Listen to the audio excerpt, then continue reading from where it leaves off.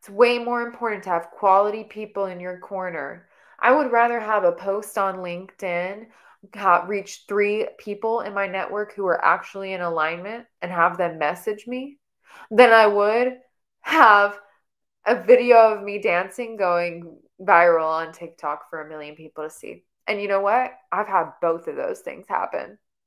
So I'm speaking from experience. It's way more important to have high quality people around you. How do you attract the high quality people? You allocate your time properly.